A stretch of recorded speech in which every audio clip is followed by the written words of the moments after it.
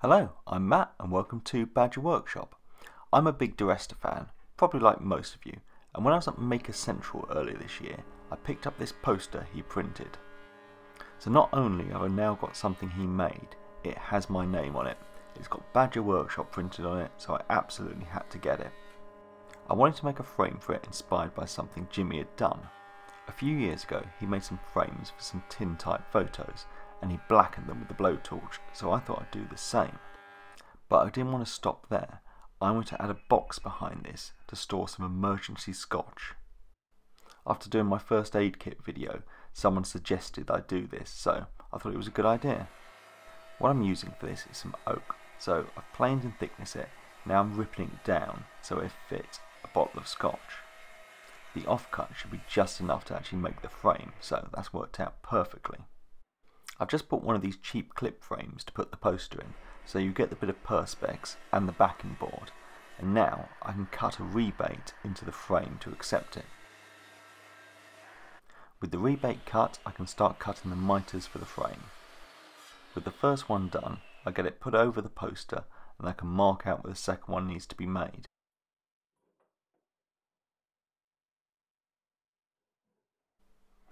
With that mark done, I can then set up a stop block so I can get both pieces cut to the same length, and I do this process for the long and the short sides. Then I can get it all glued together. Here I'm using my Veritas clamp to pull everything together. You just screw these nuts up and it really helps pull everything square.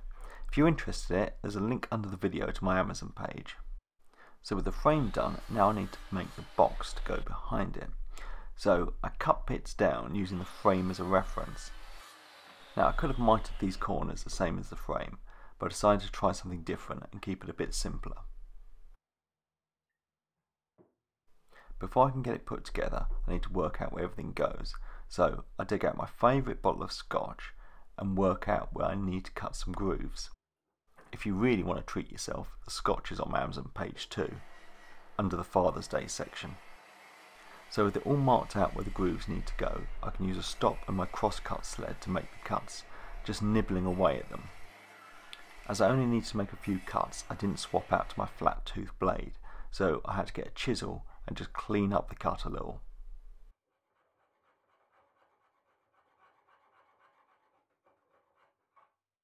Now I can get the box put together. As I say, I'm going for something very simple and we're just going to butt joint this. I'm then going to come back later and reinforce all these joints. So just to hold it all together, I'm going to use a combination of clamps. I'm going to use this Veritas clamp on the bottom and then these Wolfcraft spring clamps at the top.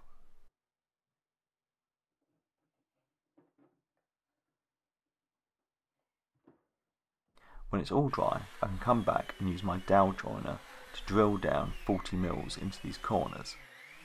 I'm using this machine because I have it, but a drill and a steady hand would work just as well. I had some oak dowels at 12 mil, so I'm just cutting these down to about 45 mil, and then I can get some glue in the holes and get them tapped into place. So these protrude about 5 mil and I just sand them flush when it's dry. The box needs a rebate to take the back panel, so I'm just going to use the router for this. I raise a bearing guided bit a very small amount, and I end up taking 3 passes to remove all the material. I'm going to make the back panel out of oak, so I joint one edge with a plane and then I run that along the fence of the table saw to clean up the second edge.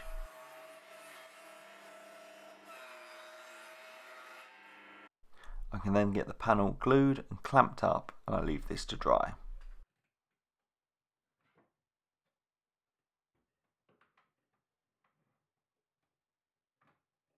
While I wait for the glue to dry, I can take the frame outside and work on it.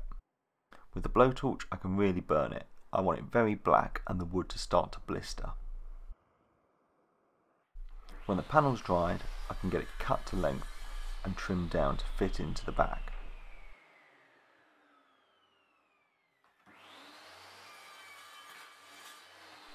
Because I used a router to cut the rebate, it's got rounded corners, so I find a washer with the same profile and then I can get this drawn onto the panel. I then use the random orbital sander to sand down to my line, rounding these corners off. The panel now fits into place. Now I don't want to glue it into place, I'm just going to nail it in with some little copper panel pins. So I don't repeatedly hit my fingers, I just hold them with a pair of pliers and tap them into place. I now need to get the internal dividers in place. I have the wood I ripped down for the box, but because of the back panel it now needs to be slightly thinner, so I rip a little strip off. I can get this divider in that separates the space between the bottle and the glasses, but now I want a little shelf to go in so I can get 2 glasses in there, in case I ever have a friend.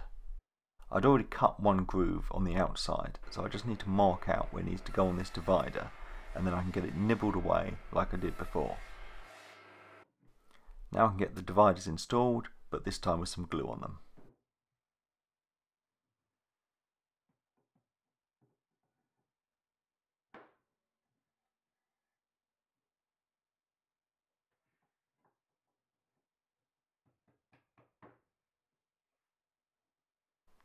When all the glue had dried, I could get some finish on.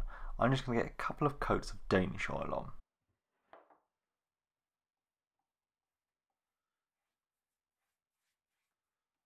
When the finish had dried, I could get the poster and clip frame put in. I just used a few panel pins to hold it in place.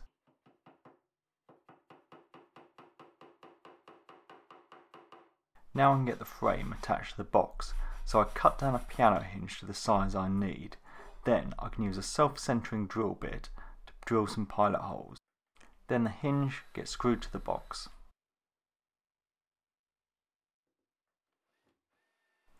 With the hinge on the box, I then get some scraps of wood to support the frame and repeat the process.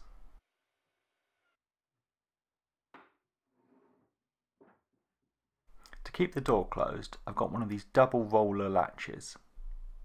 I get this positioned roughly in the centre, and then I mark out where the screws are going to need to go with a bradawl. I use a 3mm brad point drill just to drill some pilot holes, and then I can get some brass screws put in place.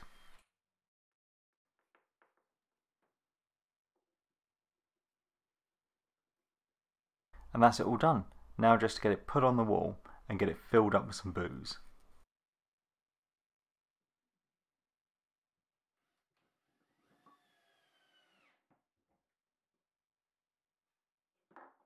So I wanted to be able to get a bottle of scotch and a couple of glasses, but actually there's room for 2 bottles of scotch, and I could probably stack some more glasses if I really wanted to, so I'm ready for a real emergency.